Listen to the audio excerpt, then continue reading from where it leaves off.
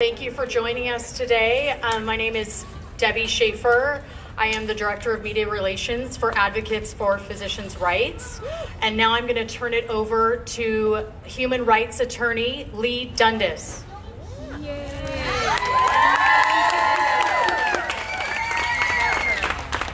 Thank you all very much for coming out today. Today we are asking the Department of Justice and the California State Attorney General's Office to conduct in the state of California a top-down, full-scale investigation of the county health officers, medical doctors, nurses, and other licensed professionals who appear to have engaged in a multi-year campaign engineered to end-run and/or violate a multitude of federal and state laws which exist in the main to safeguard the privacy rights of the medical information of minor school children in the state, as well as coordinate any prosecutions, impositions of monetary fines, or licensure revocation proceedings against individuals found to have violated these laws. We are further asking the Department of Justice to investigate an apparent cover-up engaged in by these professionals during which they discussed how to avoid fallout from a, quote, Public Records Act request by co-opting their county council, county attorney's offices, to open permanent ongoing investigations against these minor children's medical doctors, which ongoing investigations they would, quote, just never close, because then the, quote, entire string of actions would, quote, never be revealed, plus it's got your county council protecting the actions by the attorney-client privilege. Which ruse these doctors appear to have planned to affirmatively use as a shield to camouflage their multi-year campaign against the disabled and medically compromised school children in the state, and about which ruse they then joked that if it failed, it was not cause for alarm, because, quote, it is always fun to be sued by those whack jobs. Oh. The whack jobs to which they were referring, just so we're clear, were the parents and families of the medically compromised and disabled school children whose medical files they were planning to violate and invade. At this point, I would like to provide some context. The author of Senate Bill 276, which is currently making its way through this Capitol, has garnered support from the California Medical Association, from the governor's office, from a host of other medical organizations based on one single specific set of facts, which is this. We need to handle the dirty doctors who are writing fake medical exemptions. All of the other problems identified by the bill's author, pockets of under-vaccinated or unvaccinated school children, doctors who pose a risk to their communities from leaving these pockets of school children unvaccinated, potentials for measles outbreaks, all of these problems harken back to one single set of facts, which is dirty doctors writing fake medical exemptions. Unfortunately, the set of facts upon which the bill's author has predicated his bill appears, based on the evidence recently uncovered, to be at best incorrect and at worst falsely manufactured from the campaign I just talked about. Put simply, the linchpin for SB276, the ammunition for it, the reason we need it, these dirty doctors writing fake medical exemption, appears to be at this point nothing less, nothing more than an outgrowth of a multi-year campaign hatched by Senator Pan's physician colleagues. Can you all see that? Is my clicker working? Nope. Can you make it advance to the screen? Please show their faces. County health officers who had planned to violate federal law and gut the private medical files of innocent school children in this state. Allow me to start at what I believe, although I do not know, to be the beginning of this story. While the ink was still drying on Senate Bill 277 a few years ago, which was one of Senator Pan's first bills concerning this issue, a woman by the name of Dr. Charity Dean, who was at the time the chief health officer for the Santa Barbara County Public Health Department, took it upon herself to send to every school superintendent, every school principal, and every director of a daycare center a letter. And in this letter, she directed all of the foregoing personnel to, quote, immediately fax all medical exemptions, permanent or temporary, to the immunization program. She also appointed herself judge, jury, and ultimate arbiter of whether these medical exemptions she was asking people to fax were going to qualify under the newly passed SB277 standards, or alternatively, if they did not do so, she would find them to be, quote, ineligible. Let me be nothing if not clear. Federal law squarely prohibits the actions taken by a campaign like Charity Dean's. I repeat, federal law prohibits the actions that were taken there. The primary federal law on point, the primary federal law on point is known as FERPA. It stands for the Family Educational Rights and Privacy Act, and it protects immunization records and medical exemptions that are part of immunization records as part of a student's educational record. Schools may only release these records for, quote, legitimate interests. And the federal government has made clear that campaigns like Dr. Charity Dean's, which involve a blanket release of this type of immunization data, violate federal law. In a case involving the Alabama Department of Education, the state health officer in Alabama ordered the release of the immunization records in that state to the Department of Public Health, taking the position that schools were allowed to share this information regarding immunizations. The federal government disagreed. They stated that neither HIPAA nor FERPA, quote, authorizes or permits the disclosure of these medical records. Also clarified was the fact that routine vaccination data, or the lack thereof, and records pertaining thereto, were not an emergency that would have triggered one of the exceptions to this rule, or otherwise allow for data mining of students' records under this law. And they went so far as to say that there was, quote, no exception to FERPA that would permit a school to disclose health or other immunization records to a state agency, such as the Department of Public Health. In short, what I am saying is that federal government and federal law say you cannot engage in a blanket release of children's immunization records, even when it is to the State Department of Public Health, and even when your state health officer is the one ordering it. Wow. Going back to Dr. Charity Dean, after issuing the above letter, she then proceeded to host a, quote, immunization roundtable, at which most of the 58 counties in California were represented by their medical doctors who had been appointed to the position of county health officer for their region. At this meeting, which was recorded, Dr. Dean verbally recapped her program that directed all of the schools and childcare facilities, and I am direct quoting right now, to send their medical exemptions, all of them, to the Public Health Department. She notably glossed over the federal law issue I just raised, gave it only passing mention in stating that her county council had helped her sidestep a federal law issue, and instead chose to highlight the extreme backlash from the community in response to her first letter, which had caused her to release a second letter on June 24th, suggesting that schools might want to redact some of the personally identifiable health information of their students before complying with her orders. But by that point, folks, the damage was done.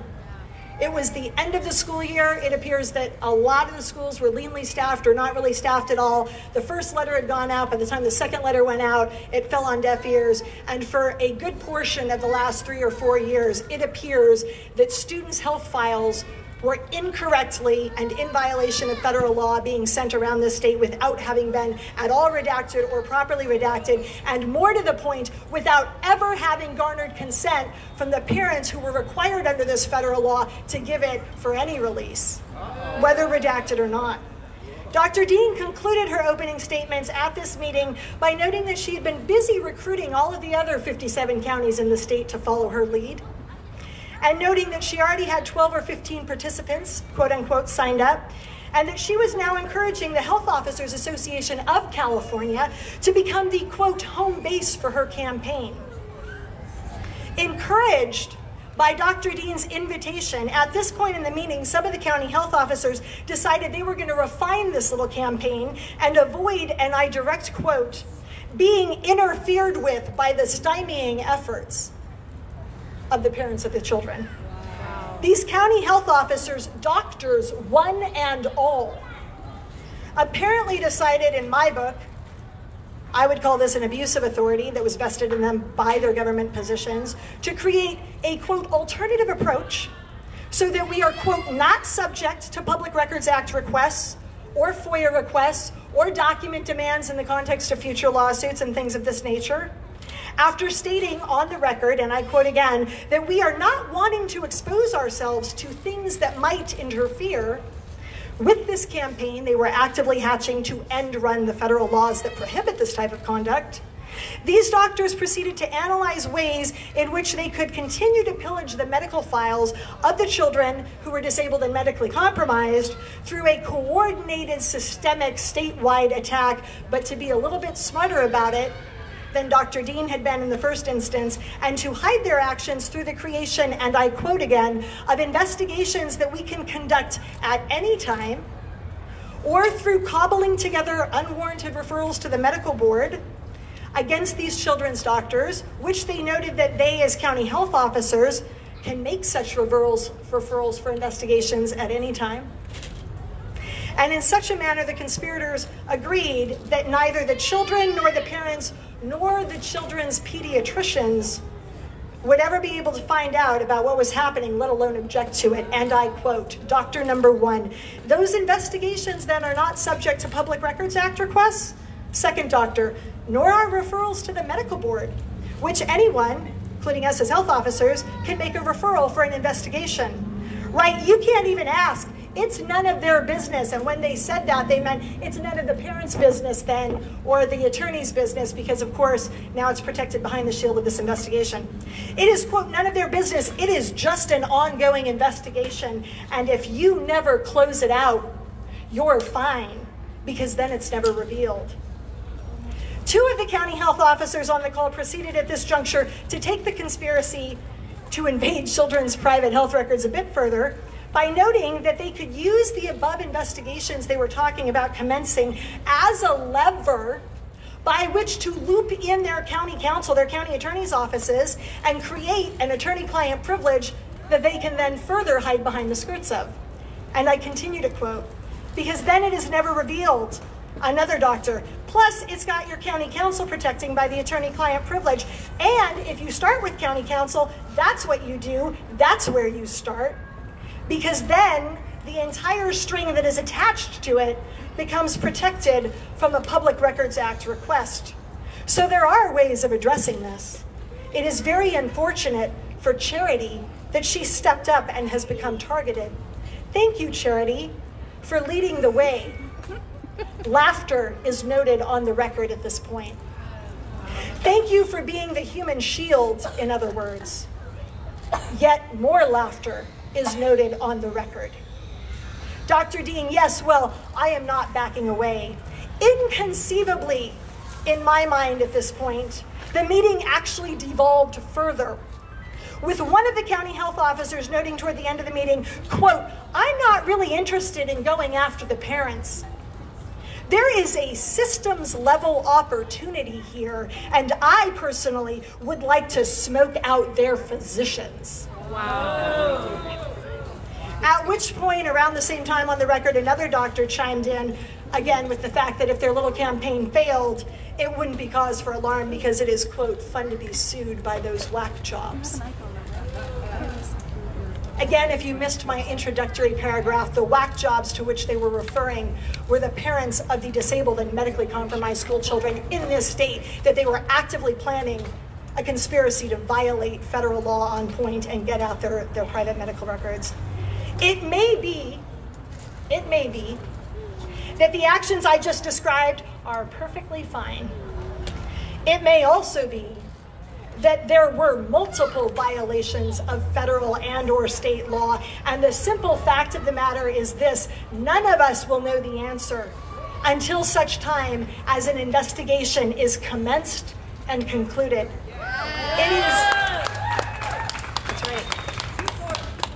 It is not for me to say which laws were violated, if any, or what penalties should be assessed for their violations. But what I do know as an attorney in this state is that there are multiple laws that safeguard the privacy rights of every single one of your medical files in this state or anywhere, and my medical files, and your children's medical files.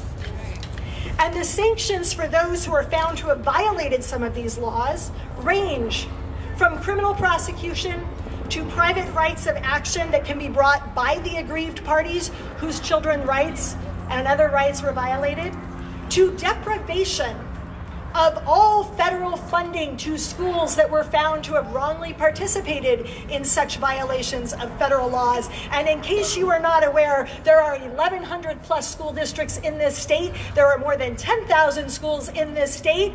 And by my count, just under 10% of all of that funding comes from the federal government. Finally, some of these laws allow for the imposition of monetary fines on the people who violated them. $2,500 in the first instance, about 10 grand if I recall correctly in the second instance, and $25,000 per violation for the third and any subsequent violation. And it is my understanding that every breach counts as a separate violation. Today, we are asking the federal government and the state attorney general's office to commence an investigation to uncover which of these laws were violated, if any, and most importantly, I repeat, most importantly, discern by whom they were violated. Yes.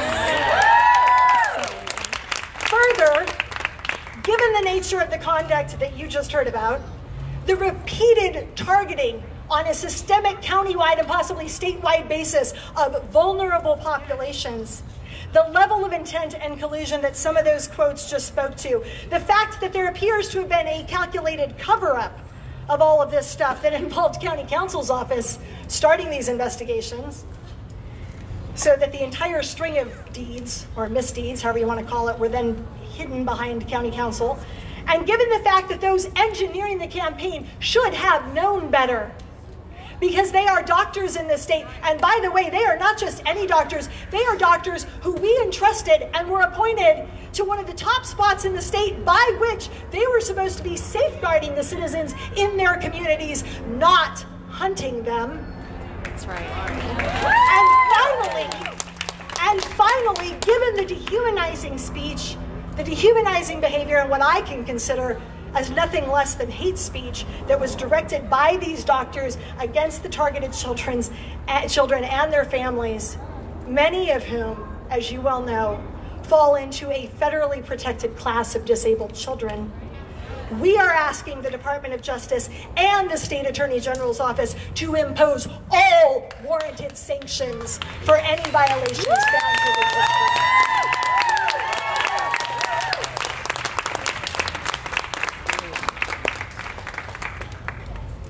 To our knowledge, Dr. Dean was never investigated for her role in the above scheme. Instead, and rather inconceivably, she was rewarded. She was appointed by former Governor Brown to one of the top spots in this state for medical professionals. She was appointed to the Assistant Director of the California Department of Public Health, where she still sits. If an investigation determines that either she and or her county health officer colleagues indeed behaved inappropriately, we are further asking the federal government and the state government for her immediate removal from this post. And additionally, for the removal from their post of any county health officers, doctors, one and all, who were found to have participated in this nefarious scheme that involved hate speech and targeting disabled populations. It may be that this scheme to wrongly enforce Dr. Pan's Senate Bill 277 was solely and simply a creation of Dr. Dean. Wow. It is also possible that she was not alone in hatching this plan.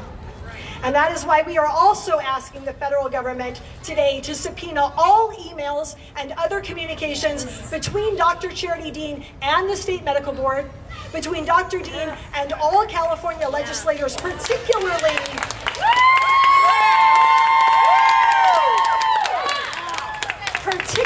the legislators on whose bill she was working so zealously to enforce, the co-authors and authors of SB277, to determine if indeed she was acting alone or if in fact she was not acting alone, and this was occurring at the behest of any other individuals or state agencies. We are also asking for an immediate notification to every single family whose child or children were found to have been subjected to this campaign or whose information was breached, so that they may quickly proceed with all avenues of redress that may be available to them. And we are additionally asking for an investigation of every medical board complaint filed since 2015 against any doctor writing a medical exemption to determine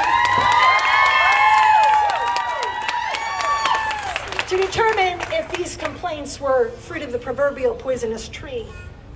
The facts brought to light today may well explain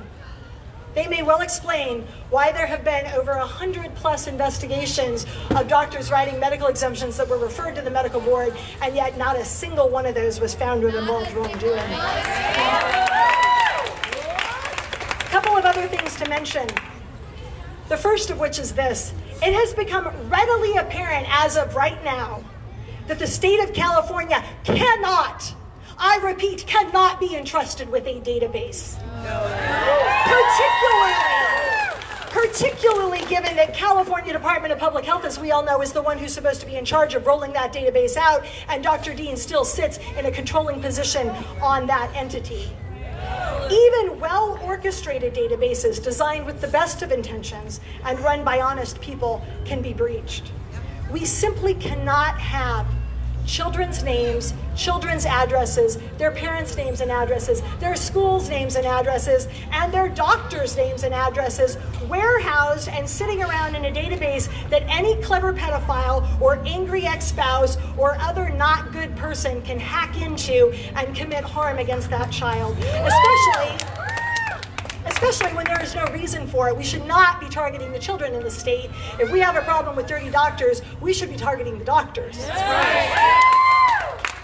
And now that we know that the database component of SB276 appears to have been a simple outgrowth of all of the stuff I just mentioned, it is a bit, in my mind, like asking the wolf to guard the henhouse. Let me be nothing if not clear. The state of California just lost the ability to claim any valid reason to warehouse these children's medical records, and sure as shooting, they have lost the ability to claim that they can be trusted to honestly carry out that task without having it devolve into a campaign to unfairly target disabled and medically compromised children, or to quote from the scheme above, smoke out physicians and target the whack job families. Second, in the absence of the data revealed here tonight, this afternoon, the amendments suggested in recent days by Governor Newsom's office, by way of social media, might have been a good start at reforming this bill. But by the time the final language hit, as we all know, this bill is pretty draconian in its current form. It forces doctors to sign documents under penalty of perjury. Moreover, it holds doctors to a guilty until proven innocent standard by which the merest whiff of an allegation or a referral to the state medical board will stay the hand of that physician from practicing in this realm for up to 2 years. He is guilty until proven innocent. Guys, we don't do this to drug dealers in this state. Why we are doing this to physicians, there are no words. Correct. Particularly now that we know that so many of these investigations were probably started from less than honest and compelling reasons. The simple fact of the matter at this point in time is that no amount of amendments, no amount of companion bills can salvage this bill, because the combination of overly harsh language in the bill on top of what we now know has been a multi-year campaign to target the doctors and open ongoing investigations that they never close and refer them, probably in an unwarranted fashion, to the medical board, has had the desired effect. It has not just chilled medical exemptions in this state, it's darn near killed them. Well, the bill's author has been busy telling all of the parents in this state that if their child needs a valid medical exemption, he or she can get one. And while that bill's author has simultaneously been telling every legislator in the Capitol behind me that same data, the fact of the matter is that parents know that this was not true. And so last week, some of these parents of disabled and medically compromised children in this state, they spent one day, calling dozens upon dozens upon dozens upon dozens upon dozens of doctors' offices in the state that collectively represented, I can't remember the exact number, but I believe it was about 800 physicians. Every single call began with, "This is a recorded line," so that they were complying with the state law in point.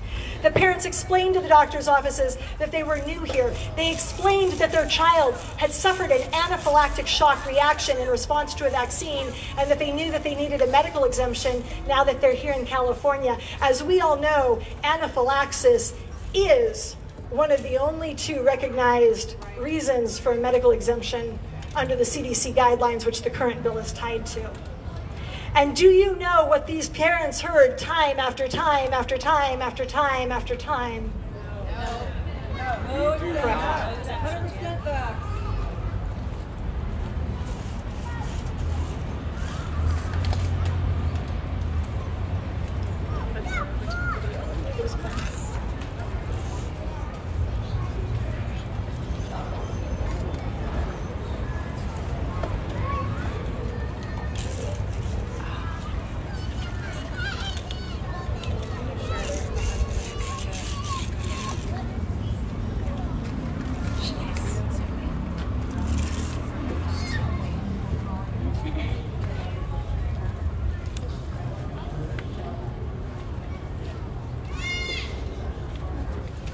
It's not playing loud enough.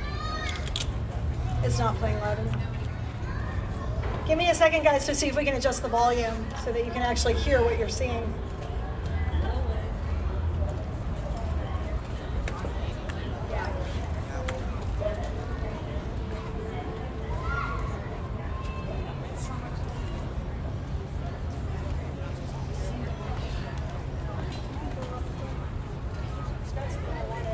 Can you make the audio play? At any rate, we're having technical difficulties, but you were spot on a second ago. The parents heard over and over and over and over again that no doctor's office would write a medical exemption, not even based on an anaphylactic reaction response or other very severe responses. This is not standard of care. There is one word and only one word for what this is, and it is straight up institutionalized discrimination, the likes of which we haven't seen in decades.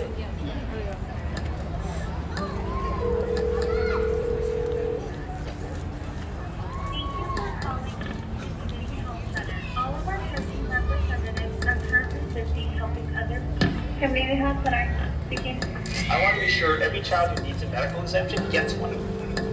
That is part of the purpose of this bill. Be sure every child who needs a medical exemption will get one.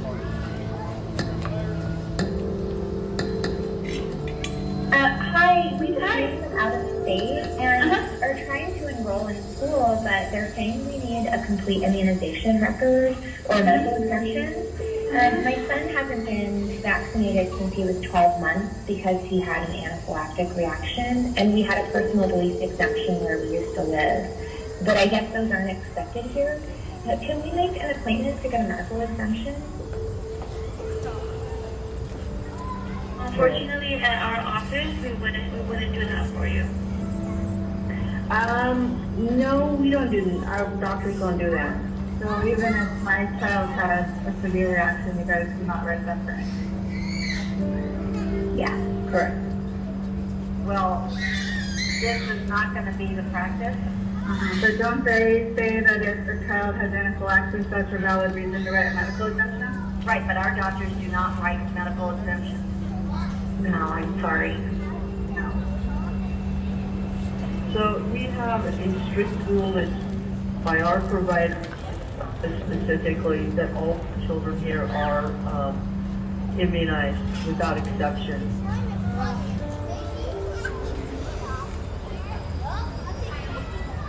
Alrighty, folks. That was not the clip we intended to play, but at least we got one of them working. There will be new data that we play at the end of this.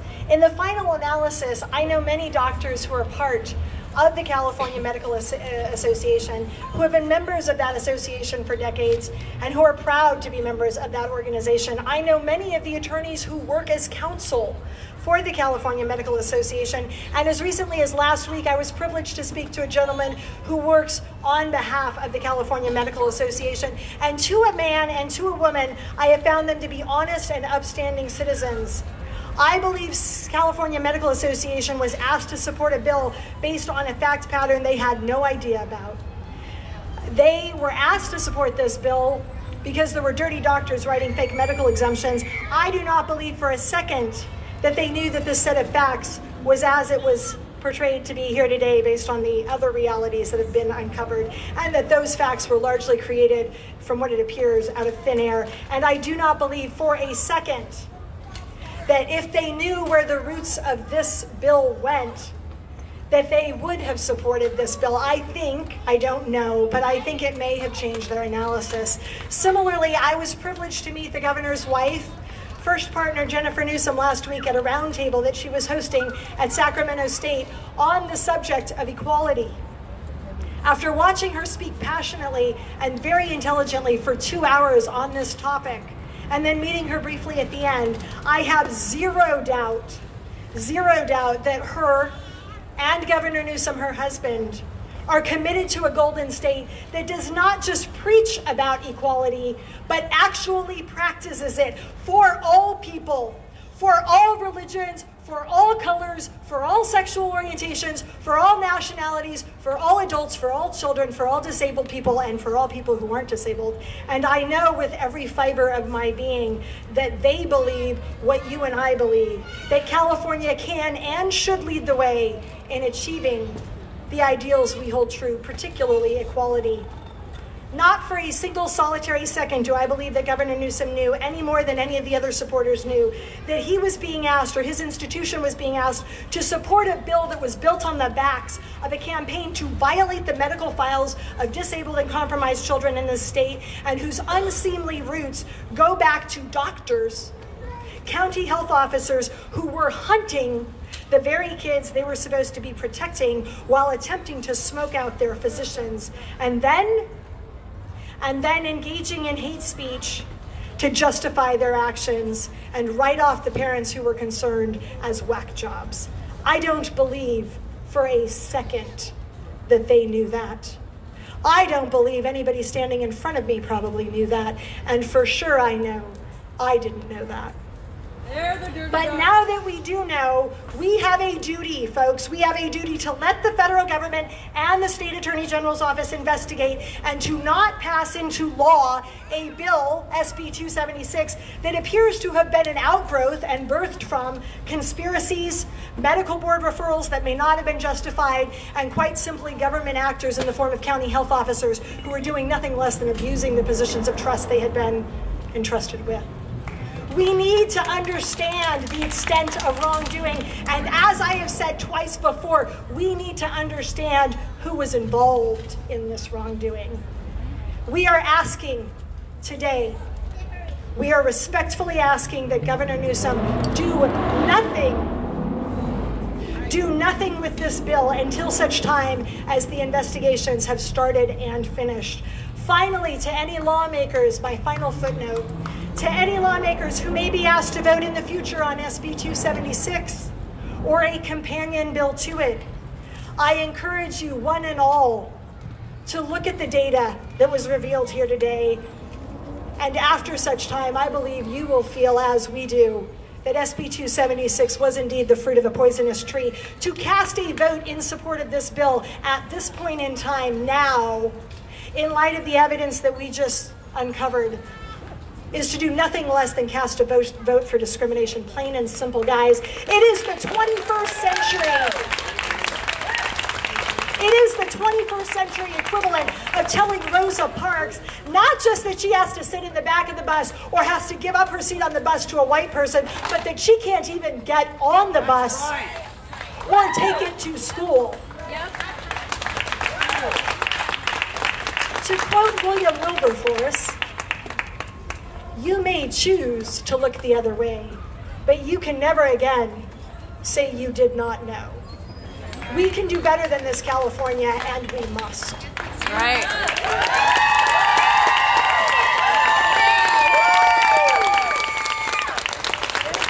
Thank you very, very much for coming out. I know that we have legislators who were able to depart briefly from their overwhelming amount of work at the end of legislative session and come out today. I am going to turn the microphone back over to our press person, Debbie Schaefer. I believe she has somebody that she wants to say a few words.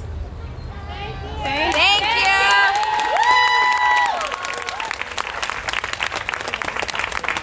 Thank you, Leigh Dundas. I just wanted to let you know that this video was released last week. We have a second video that has dropped on social media. It is a 6-minute version of this, which shows many, many more clips of doctors denying medical exemptions for anaphylaxis. So please go onto social media and view that video. We also have a clip at the end of new audio files if you want to stick around for that. Do you want me to introduce? Okay, with no further ado, we are honored to introduce Senator Brian Jones.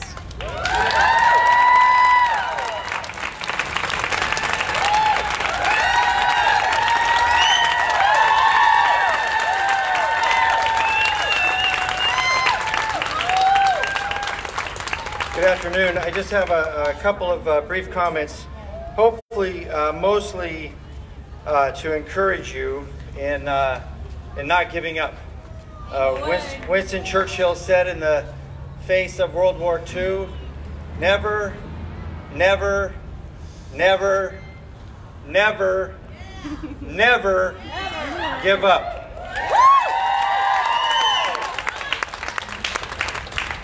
I've been here for 7 years, having served in the Assembly for 6 years, and now 1 year in the State Senate, having gone through SB276 and now SB277. And in that same amount of time, have seen about 8,000 other bills come through this legislature. Too many bills. And way too many bills. About 7,792 bills. Of those 8,000 other bills, none, zero, have elicited the passion, the outpouring, the community interest that these two bills have elicited from the citizens of California. Yep.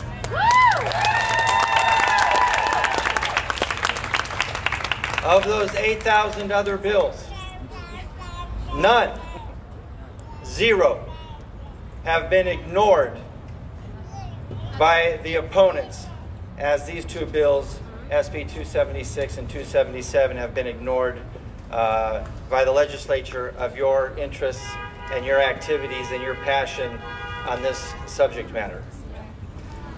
So yesterday, as we were debating 277, and many of you were up in the gallery and paying attention to what's going on and watching your legislature ignore your pleas, ignore your appeal, ignore your redress of SB 276. Thank you for those of you that are correcting me up there.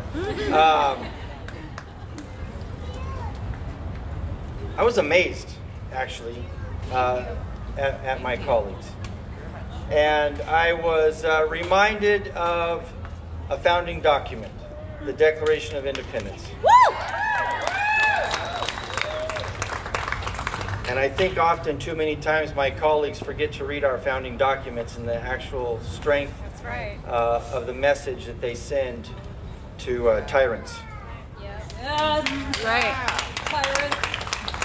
So towards the end of the Declaration of Independence, after Thomas Jefferson has outlined the 27 complaints that the colonies had against the monarchy, he finishes up the 27 complaints with this paragraph. In every stage of these oppressions, we have petitioned for redress in the most humble terms. Our repeated petitions have been answered only by repeated injury. A prince whose character is thus marked by every act which may define a tyrant is unfit to be ruler of a free people. That's right. And I want you to understand from my perspective that the legislature has taken on the characteristic and the position of a tyrant.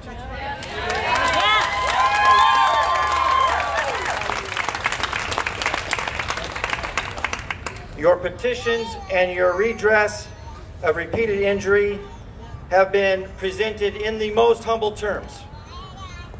You have been patient, you have been kind, you have been deliberate,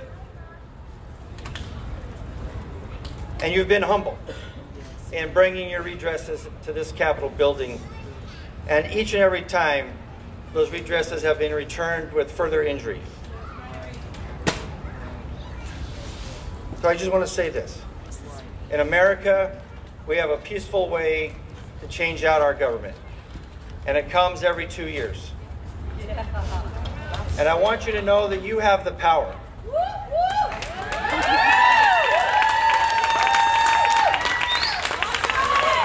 You have the energy, you have the passion, you have the organization to change who rules over you.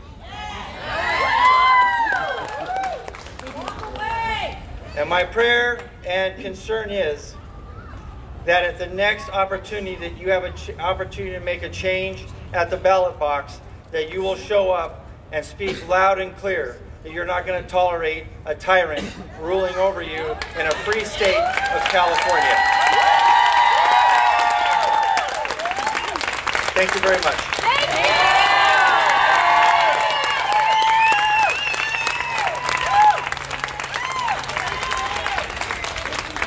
Ladies and gentlemen, at this point we are pretty much concluded with our presentation. Anybody who has inquiries, press, and the like, please direct them to my colleague, the esteemed Deborah Schaefer. She is all about that. I'm just a humble attorney that knows nothing. And I do believe for the concerned parents in the crowd who would like to hear more audio files that other parents, this was not our group, it was just a group, an ad hoc group of concerned parents put together, we would be happy to release that to you now if you would like to sit and listen to it. Thank you.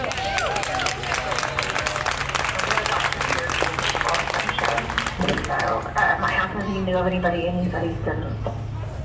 Okay, so we have a strict rule that's by our providers in this office specifically that all of the children here are immunized without exception. Even if my son has a medical reason that he can't?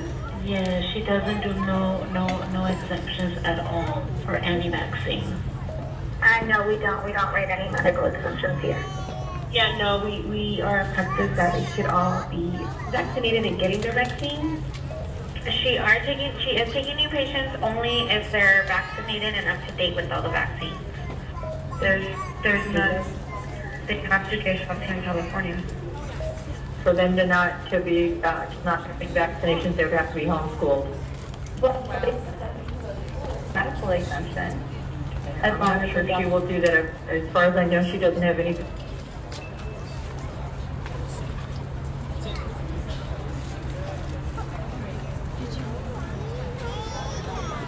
Thank you again for coming, and be sure to check social media for that second video with more audio like this, and share it, spread the word. Thank you. There's a few places. It's going to be on Advocates for Physicians' Rights social media pages, Facebook, Instagram, and Twitter. Freedom Keepers will be posting it. Melissa Floyd will have it on her page. I think Josh Coleman will have it on his. Toby's Twitter. So please just head there and then start sharing. Thank you.